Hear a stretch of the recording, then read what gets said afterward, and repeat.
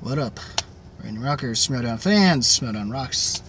This week was actually quite interesting. Mostly technically singles, but one being more of a stipulation involving teams. So basically the fate of Harris Brothers / Evil Geniuses, which is going to happen. And yeah, this match wound up being a little more interesting than possible because it actually wound up sort of going down a little bit closer to the wire, basically forcing Jonathan Harris basically made JT sweat and for his kind of sort of return back, and or at least his first legitimate singles run return, I guess. And I guess it'll affect his record there. But, other than that, it's mostly just about the stipulation itself and how this dynamic is going to, if JT wins, how is this dynamic with Evil Geniuses being managed by Jonathan Harris actually going to work? Because Jonathan Harris has kind of started to prove he does have a little bit more of a personality, and I don't know, man. I'm a little bummed. I'm not really bummed, actually, but I'm kind of wondering how that's going to fit in, and then all this, and then of course we have our number one Contenders match, which I wish I would have had my Fox mask for that one, but was kind of sort of, I guess, which was William the Beast Bibiani versus basically three former champs going at it and basically giving us the match of one of those many matches that I think is pretty deserving to be a match of the year contender. I don't know if it's like gonna win it compared to what we got from the championship matches at the New York Live event between Ethan and Merle, and then the more so the Schmoedown Throwdown main event match between Cushing and Kalinowski. It's going to be tough to say that, but yeah, unless my man Smets, the Smasher himself, does manage to get into that number one contender spot to face Cushing at San Diego Comic-Con. That'd be some fun. That'd be awesome. Wish I could. Heck, if it wasn't such a super far drive, I would have went to that. Though, I mean, if I, didn't have to worry or wind up in a Roxy Strive situation, I probably would have made the live event. I made Star Wars Celebration for that live event at least, and to be there for that special, that would have been cool for Mark's special, comedy special, which would have been cool. Don't know how they're gonna air it. Is it Netflix or Comedy Central? How are they doing it? Or that's what gets me curious. I don't know unless Mark's got something. I would definitely love to see it. So maybe it's on Mark's website. Who knows? But yeah, I really did enjoy. These were some enjoyable matches. I mean, I wish. Even the live stuff I can't really talk about, but I think I will be able to talk about next week. I think. In fact, they weren't able to stream the Celebration, the certain 5-way match, so people who wound up having to see the one live stream for Saturday got spoiled big time on who won. Though honestly, from who won would honestly not surprise anyone. I'm just gonna. At all, really. And it overall did result in, honestly, a pretty solid Star Wars match. I'll just say that. I'll leave it at that. I'll talk more in depth when that happens, and same would be said for the number one contendership match for the team titles between Who's the Boss and Odd Couple, which is interesting. More so the way they chose to end things, though I don't know how they're going to edit and post, if we're going to actually see post interviews or something. But other than that, not really much else I can say on that one. But back to the one stuff we can talk about. I don't know how Evil Jesus is going to work. Something's going to have to happen to where personalities between Lon and So Ron Harris and JTE are going to have to start. Well, Lon's got his hands full trying to basically deal with his brother Jonathan, and then JTE, or Josh Tapia, basically. And the way the dynamic is going with that, I mean, it could lead to something. It could be like an almost similar thing with Odd Couple, but the way this was going to come across, to me, it seems like it's going to come off more similar to that of what we kind of would have gotten if Cinemaniacs actually managed to still remain a thing. But let's face it, that wasn't going to last too long, because though it does also kind of suck that we kind of lost top 10 afterwards, or NHN in the top 10 still continuing and at least getting a chance to get the belts again, or at least manage to do it and then defend it. So long day. Alright. But speaking of all these matches, the one I'm really looking forward to is Bibbs. Is the Snow Exteriorship, and how this match ended up. Oh, I don't know what happened, but Bibbs is on fire, dude. Bibbs has been, since Free For All, I mean, sure, he lost his match, Creator Claim, but he was on fire in that Free For All. And, like, impressively, to the point where whatever happened there, he managed to transition it into that. Plus, I loved the entrance he chose, which I think everybody, at least everybody, will know that entrance. No matter what generation you are, you'll love that entrance. And it only makes it all the more fun, and even referencing the entrance later in his post interviews. And that's the one thing that Bibbs still needs to work on, that I'm not even sure anybody cares whether or not if he works on. And that's not even the entrances. And it's clearly not just and it's not his trivia game. It's clearly how he cuts promos through interviews and stuff, or at least certain ones that you can't edit around. Growl growl. I'd say my buddy, who really thought Bibbs was awesome, and he wanted him to keep going, and so yeah, my buddy threw a Schmoedown or something, that I've got him into Schmoedown. I don't know if he got to see that singles match. Hopefully he liked that. That was actually a pretty cool one. Ethan, sums up but not happening to Ethan. I don't know if his hype train eventually, and him gaining sort of an ego boost must be kind of affecting his gameplay. I mean, it's balancing him out a little bit, but I think he needs to get his gameplay back in. And plus, right now, where the singles, top tier of singles is at, given who we had to have in this number one contenders match. I mean, yeah, Bibbs, if he plays the way he's been playing since Free For All, I think he might stand a chance at actually beating Merle, or keeping Merle from actually being able to defend his third reign as title holder. Because that's what it took it basically took Dan to have a near perfect, a supposedly perfect, but I would rather say near perfect type game to win. And that's kind of what happened. The kind of game that he had was pretty damn close to the kind of game Merle had to have to beat Ethan, and that's exactly what he needed to do. And he, to the point where he had to break the singles record.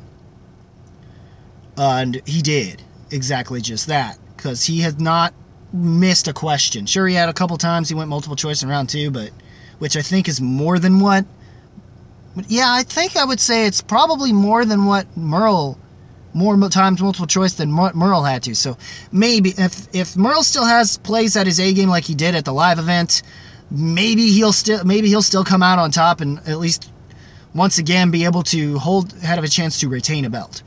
I'm not sure if Bibbs is going to win it. It'd be cool, but I don't expect him to beat. I mean, if it's anything like what we kind of got at Free For All, yeah,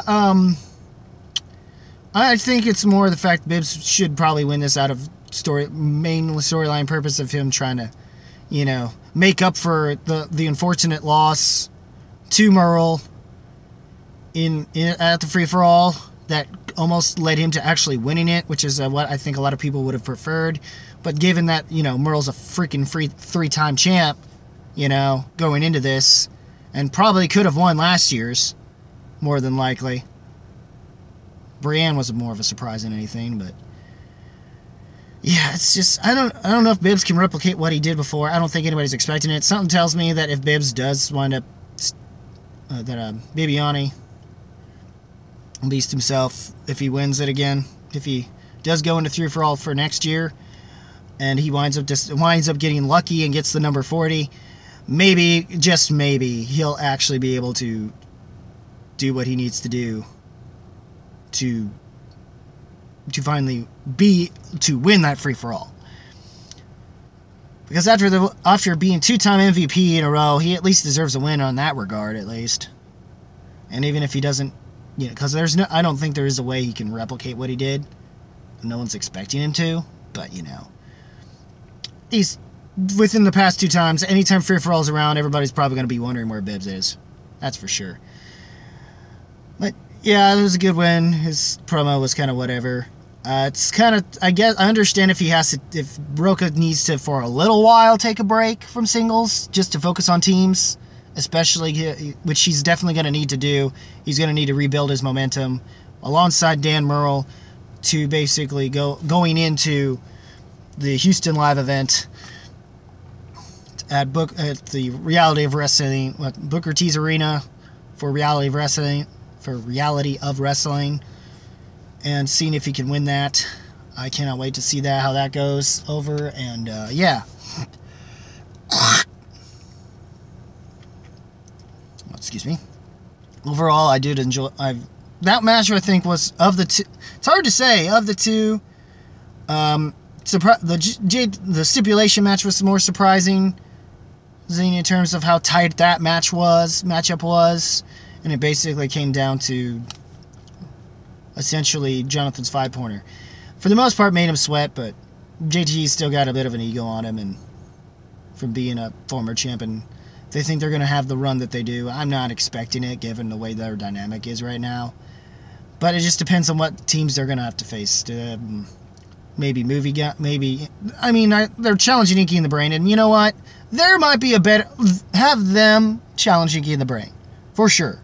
That would be a better idea than whatever the heck Devon Stewart, I think Devon is what he wants to go by. When he's with Inky in the Brain, as opposed to Kingsman. But yeah, Inky in the Brain, yeah, you're better off just facing Evil Geniuses. It's probably a better idea than, facing McWeenie and them. Like, if you can beat them, then yeah, maybe you could potentially, if you could beat someone who was a former champ that McWeenie was able to beat, then maybe you might stand a chance. But I don't even know about that. Maybe you need another couple wins on that one, but that would have been interesting. But yes, and they were setting up some weird thing from the cutscene promo there in the beginning there was also another cutscene that kind of led to still the fate of the Horsemen and where Ben still fits in, if anything at all. Ben basically stating what he did in his Inside Schmoedown interview to Roca, but in some weird way kind of further proving to Roca that maybe they do need him after all in some capacity. So don't know if doesn't seem like he'll actually join right now. We'll see what cutscene we'll have going into that. I'm willing to bet maybe they could pull off the possibility that maybe he will join them anyway, or at least they'll take away his ego about it and he'll join them. Maybe that's what's going to happen in that post-interview, because I do know Roca and Nost eventually went down to Chicago, I guess, to do a top 10 thing. I thought it was in San Diego, back in California, but it was probably in Chicago. So that was interesting. Maybe they'd make an appearance. Apparently, I didn't think Dorina was there, according to one of our fellow reactor, Henry Sanchez's photos he put up. Apparently, Dorina was there. Did not know that. But anyway. Man, things you miss out on. Just to mow yards before it rains. On top of, not having friends who, would be able to try to make it to doing that, something like that. Seriously, I would have liked to have went to that thing. Even though I would have had to immediately go 3 hours, but by that point it would have been all over, and I'd have probably wasted too much time doing so. Oh well. Other than that, I'd say Ethan did as well as he could, and both guys performed really well. I mean, Roka, it was unfortunate with Roka, but tip you had it to you. Hopefully you and Merle as founding fathers can have a good run in teams moving forward. Hopefully you can finally get your match with Corruption. But looking forward to seeing the double toasted matchup, which is honestly a little bit more interesting than the matchup we would have gotten with Wild Berries. You know, I like me some Wild Berries. It was I think we all know that match would have been one-sided. Sided in that one. And it was kind of smart to have Double Toasted call out and say, even though they really got Real Rejects and Founding Fathers confused, because by the time they get called out and they realize, wait, we're facing former champs? Or champs that have been around? Yeah. Once he announces it, he's gonna be like, I'd love to see the reaction that Corey Coleman's gonna have. Even as a Toasties Unite on that one. Oh, man.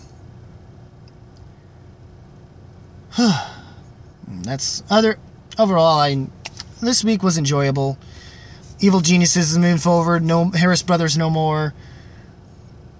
Although now that still leaves open who the hell is Stacy's partner, because a lot of people were thinking JT, but after this, and us kind of figuring JT would win this, of all things, because he knows at least how to play the game, even if his trivia knowledge itself is a little meh. It's clear he knows how to play the game a lot better out of experience. Rain Rust definitely didn't affect him, but that's mostly because Harris isn't that much of an opponent, but, given how the two of them and where they were at, it's just made sense to see him win, so he win. A lot of people were expecting it, but now we don't know how Evil Genius is moving forward. They still have that 1-0 record they had, basically the win over the Wild Berries in the tournament. Harris Brothers is moving forward. At least we all got to see Harris Brothers face critically acclaimed, since, a lot of people have been basically comparing Harris Brothers to critically acclaimed in terms of personalities. So it just seemed to be which at least we had that going for us. So shame critically acclaimed couldn't pull out the win, but I don't think a lot of people were expecting them to pull out the win, because Shire Wolves were just that dang good, and it's not like Bibbs and them didn't try at least to show that they were damn good team as well. They just weren't, compared to what happened with Shire was their boss. I'm not sure they were as good of a team. Like, it's gonna be tough to beat Shire Wolves. Whoever goes into that one, which I will talk about later on that one. But once again, what did you guys think of the matches? Also, that Rocky exhibition match is awesome. For people who haven't earned in Patreon, definitely check that out. Also, cannot wait to see the future exhibition matches involving Rocky, especially between Harloff and Dagnito. Hopefully Harloff pulls something out pretty well with that one. And apparently Stallone movie thing that's going to happen probably with JT